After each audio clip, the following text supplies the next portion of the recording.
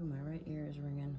Stanley P. Hall wrote that high-level Masons designed America for a peculiar and particular purpose, a secret destiny to bring about a new Atlantis, or a new world order, wherein a king descended of a divine race will rule over all.